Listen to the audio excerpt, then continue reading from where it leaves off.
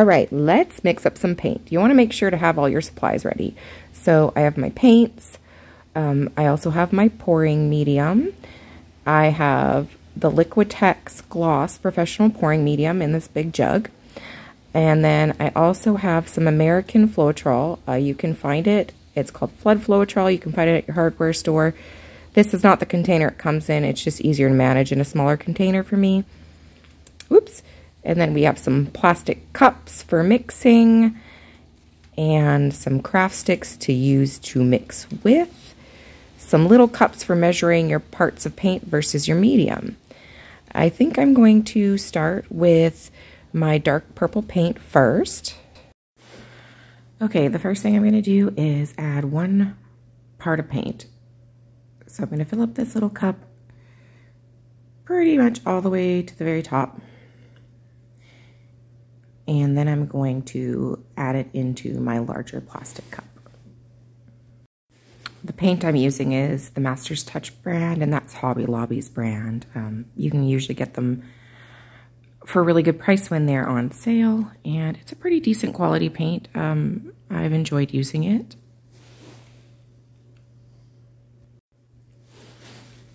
Now I'm going to add my pouring medium into my paint. This is the Liquitex, and I'm going to add 3 parts to this paint. Now keep in mind, if you are using a lower quality paint, something that's more like a craft paint, you're not going to be able to use as much pouring medium, and you're not going to need as much pouring medium because it's already thinner and it's a bit more transparent. And so you have to definitely take into account the type of paint you're using. I personally haven't used craft paints in pouring myself, so I don't know what ratio you would want to use. That's something you would have to either look up or maybe just experiment. I find that this Master's Touch, and also I will use Amsterdam and sorry, what was the other? Arteza, I don't know if I'm saying that right. Oh, and also Artist Loft. These are all kind of mid-range paints as far as quality and price. They do work really well. I've had great success with them. Once that's combined, you're going to add some water. And this is to thin down your mixture even more to get the right consistency for your pouring project. So the amount of water will vary depending on your paint and your pouring medium. It will be best to start with a little bit at a time and then mix it up and check what your consistency is. Once you've had some practice, you'll have an idea how much water you need to use. I'm going to show you what consistency I'm at right now. So you see when the paint hits the surface, it is sitting on top of the surface just a little bit. It just sits there for maybe a second. I do want my paint a little bit thinner, so I'm going to add some more water, and I'm going to stir it up some more. Lots and lots of stirring in this process. And that looks just about perfect as consistency for what I want. Okay, so here's another way. You can use a squirt bottle and mix your paints directly in it. The ones I have actually have little measuring markers along the side.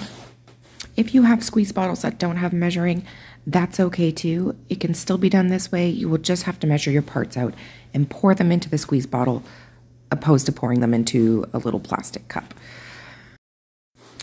Because this is a metallic paint, I'm actually going to be doing 2 parts medium. And the reason for that is that metallic paints are semi-transparent. They're lighter, so they're not going to hold up to as much medium mixed in. If you mix too much medium in, you're gonna lose some of that metallic effect that you want in metallic paints. That's why you use them.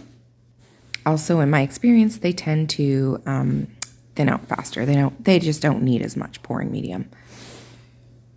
So I'm going to add the 2 parts. The pouring medium is actually sitting right on top of the paint right now. So it's not mixing as I'm doing this, so it makes it a lot easier because I can follow the guides on the bottle and see exactly where the two parts are. Here, let me show you. See how the gold paint's just sitting there, and then on top, we've got the Liquitex. Once you do that, you're gonna put a lid on and you're gonna shake the heck out of it. And then you're gonna repeat the process of just adding a little bit of water at a time to get the right consistency.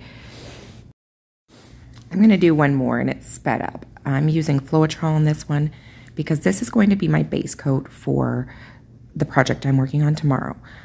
You don't need a base coat in all pours, but for what I'm doing specifically, I do. And it's a large canvas, so that's why I've chose to use Floetrol. Liquitex pouring medium is not cheap, especially compared to Floetrol. That's why I choose to use Floetrol in my base coat.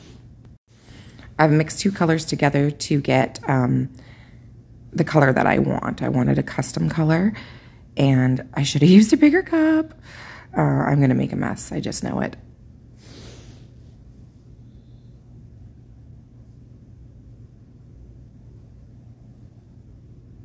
Oh, there we go.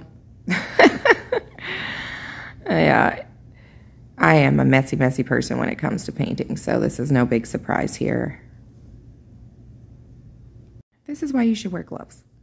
It's always a great idea to check your consistency when you're done mixing your paints. So this is especially for beginners, I would suggest this. Consistency makes a big difference in the outcome of your pour. And to do this, just take any kind of scrap paper, cardboard, whatever you have, make little even sized puddles side by side on your paper with the paint that you'll be using.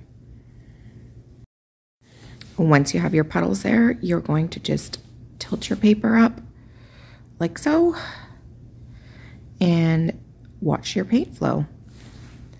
Already I can tell that the gold is too thick.